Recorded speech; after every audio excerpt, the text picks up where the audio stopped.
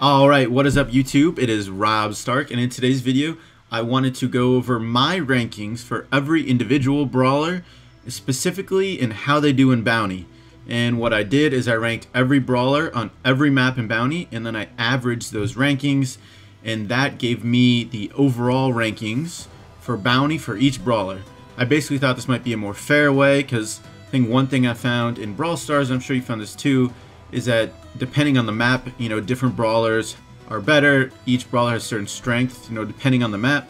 So I thought it might be more fair to just average the ranking on every map total and then put that together to get an overall ranking. So first I'm going to go over the overall rankings, and then I'm going to go over briefly each map and why they favor certain brawlers more than others. Alright, so first we're going to start with the overall ranking, and I think one of the things I found is there's a clear 1 and 2, and you can probably switch these pretty easily, but I think these are probably the clear 1 and 2, and that is Brock. I have Brock at 1, and then I have Crow at 2. I think Brock has been really good since the update. He basically is one of the most powerful brawlers in the game right now, and I think that makes him great at Bounty. One of the things I found in Bounty is, since there's no central objective that's keeping you to a certain part of the map, is you find a lot of long-range brawlers are really becoming strong, because it makes it hard for people to approach you, as they can hit you from far away, and then it also makes them hard to run away, because if, for instance, if they back up to their spawn and then you have to go to their spawn to kill them, well, they're just going to spawn back and they can shoot you for a long time. So one of the things in Bounty is people end up destroying cover, and a lot of long-range brawlers are really good. So that's why Brock is number 1. He has a really long range. He does a good amount of damage, and his super also does a lot of damage. It destroys walls. It can hit multiple people. It's hard to escape from if you aim it well. And then Crow at number 2. He's just overall still very strong.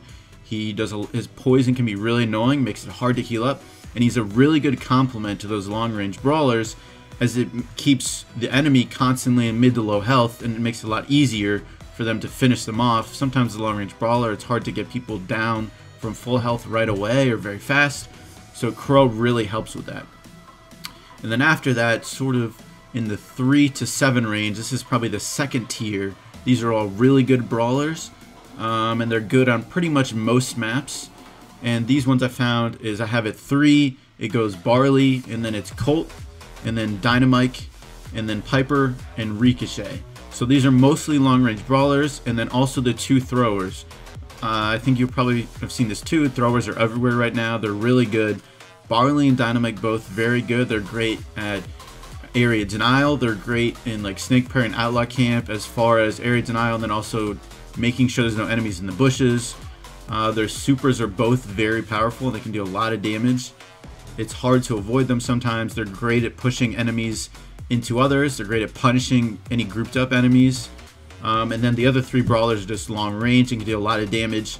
I think one of the reasons Colt is ranked higher than Piper is basically Colt is more versatile. I've found that I think Piper maybe is a little better on the very long range maps, but Colt is better overall. He's pretty decent on pretty much every map, whereas I find Piper is not so good on a couple maps.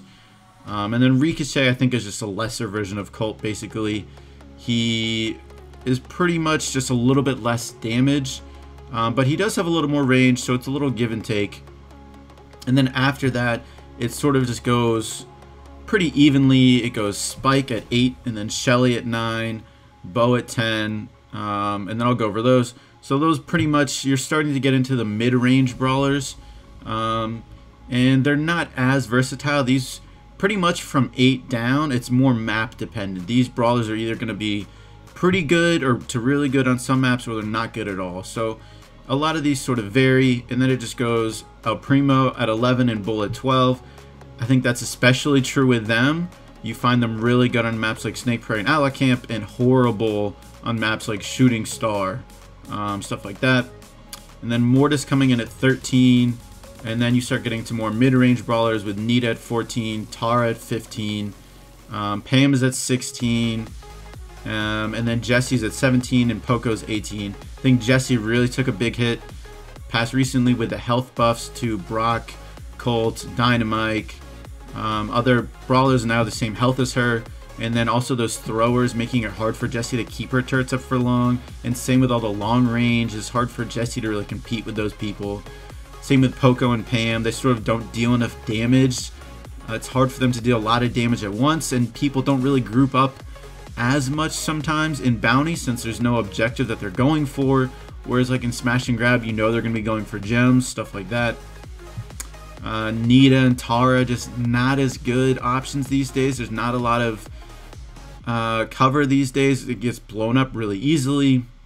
It's hard for them to really chip away at people, stuff like that. Alright, I think now I'm going to go into the rankings for individual maps. And so we're going to start out with Outlaw Camp, and for each of these rankings I'll have the map up on the side and as well as the rankings so you can see it during the video.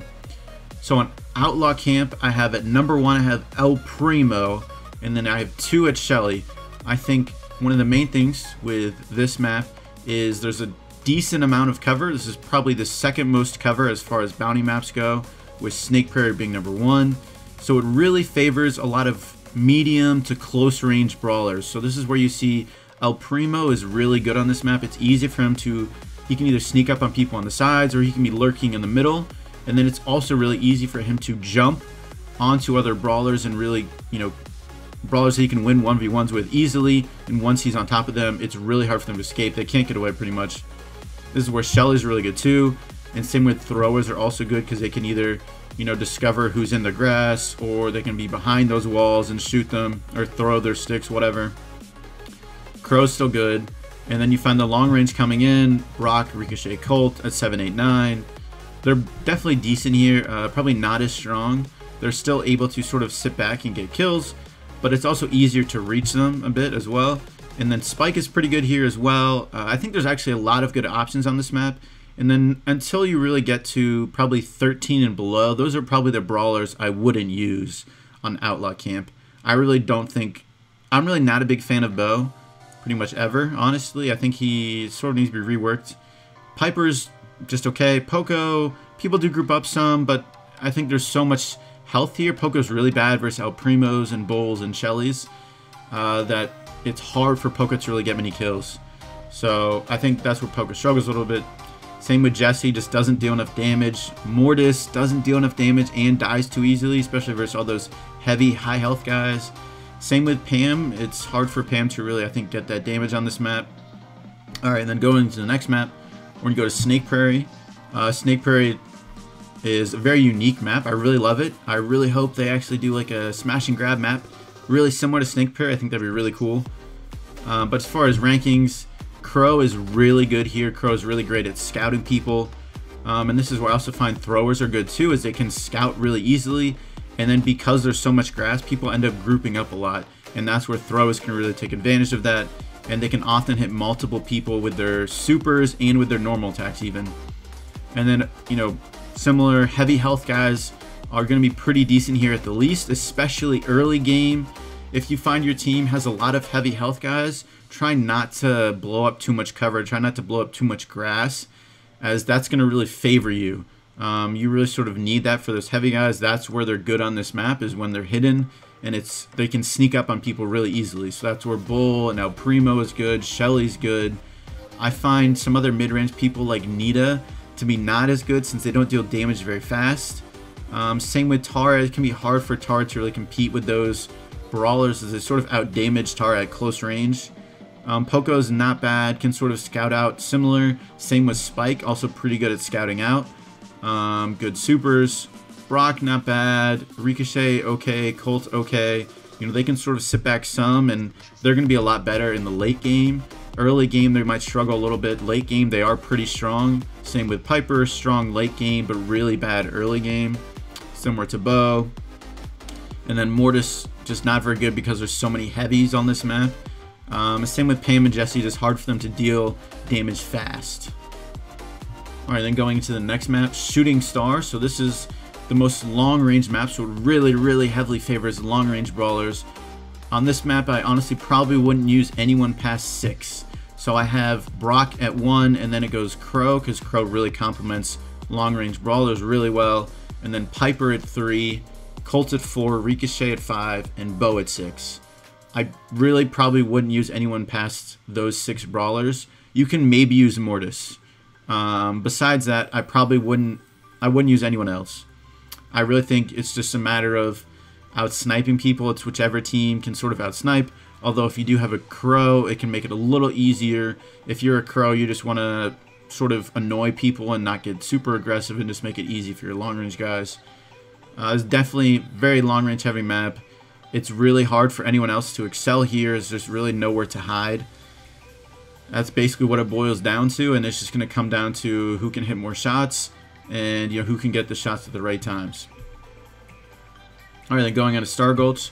Star Gulch is probably maybe the second most heavily favored towards long range of these. It starts out with some covers. There's the 4 squares sort of in the middle, and but they often end up getting destroyed.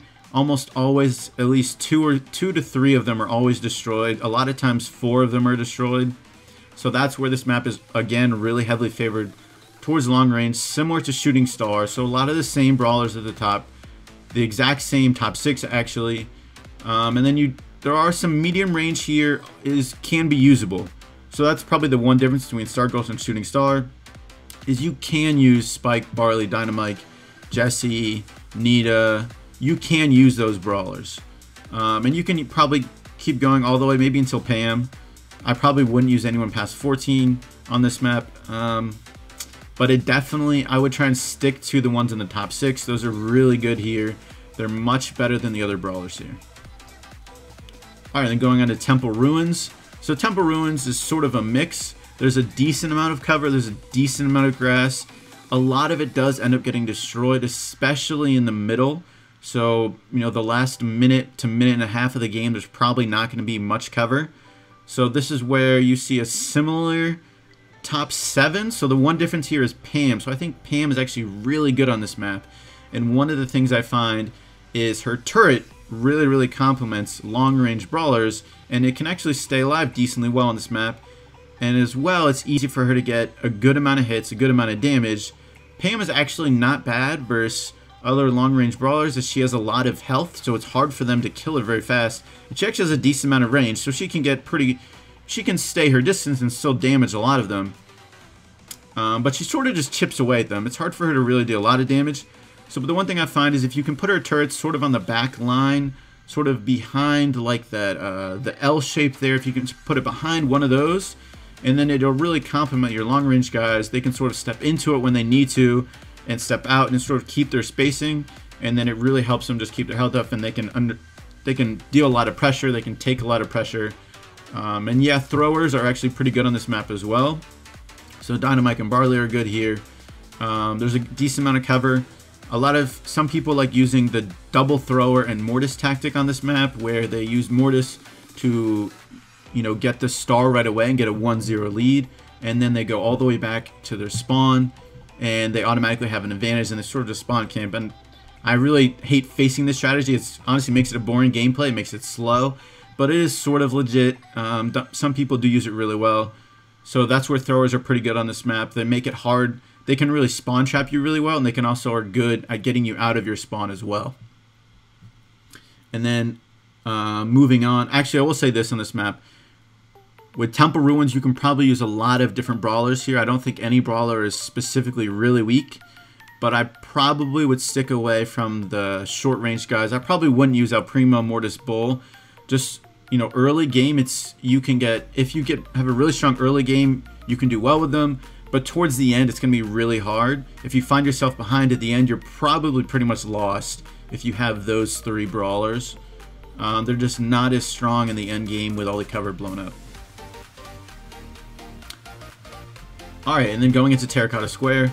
Terracotta Square sort of favors the long-range brawlers, but there's a decent amount of grass as well, and it's hard for long-range brawlers to specifically always stopping flanking. So that's the one thing with Terracotta Square, is it can be sort of easy to flank. So that's where you find El Primo all the way up at 6 and Bull at 7, as they can sort of go along the side grasses, and that's where they can sort of surprise people, and they can make it hard for them to really establish a position. It's hard for them to really establish where they want to be. But the long range is still best here in general. Piper at 2, Brock at 1, Colt at 3, Ricochet 4. Crow's still pretty good. Mortis is not bad here because of all those long range. Mortis can sneak around in the grass, and once Mortis is close is actually pretty good versus the Brocks and the Pipers and the Colts. Once Mortis is close though. Throwers are not bad here. This is probably a map as well where almost anything goes. I probably wouldn't use anything 15 and below. Well, you might be able to use Spike's okay, but I probably wouldn't use Jessie at all. I wouldn't use Poco. I wouldn't use Pam. They're just not that great here. People don't really group up for Poco and Pam. They don't group up close enough to get a lot of value all the time. They're not going to be able to out-damage people very fast. They're not going to be able to use their super a lot. That's where I find they struggle. So overall, it's sort of a balanced map where you can have a couple long-range brawlers and then maybe some close-range ones as well. And then Cabbage Patch, I really like Cabbage Patch. Cabbage Patch also ends up being really long-range, similar to Starghost. So a lot of the structures end up getting destroyed. So this is where you really see a similar top 6 to some of the others. Has Brock 1, Piper, and then Ricochet, and then Colt, and then Crow, and then Bo. I think that's going to be the general order for a lot of these maps, because that cover does end up getting destroyed. I do have Ricochet actually higher than Colt here. I think there are some really good bounce shot opportunities, especially if you have Ricochet on the right side. I think if you learn those bounce shots, you can actually make it hard for people to hide pretty much on the whole, right half. Ricochet is definitely good here. Pretty much long range is good here. I probably wouldn't use anyone past 8 on this map. You can use Spike fine. Pam is okay, but I definitely wouldn't use 11 beyond. I would advise sticking to the top 6.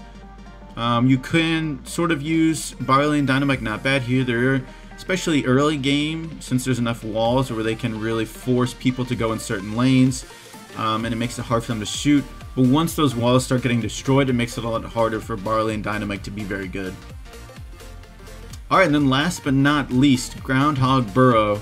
So this map actually, I'm not as sure on for the rankings. I haven't played this map very much. Honestly, I think I've only played it once or twice, and even then I didn't play it that much. But I asked some other top players what they thought, and this is sort of what I came up with. I think Crow is still really good here, and then with all of the walls, I think throwers are really good here.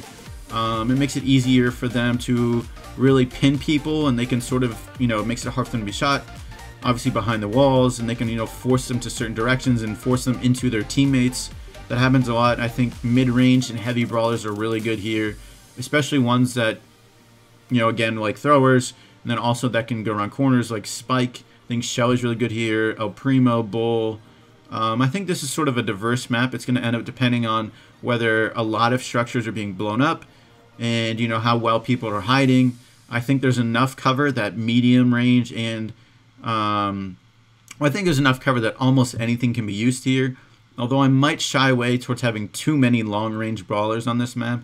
I think you might just want 1 at most. Maybe 2 if you're destroying a lot of cover. Like if you have a Brock and a Colt, maybe you can get away with it towards the end game. Stuff like that. But I do think this is a pretty balanced map, and a lot of different brawlers do work here.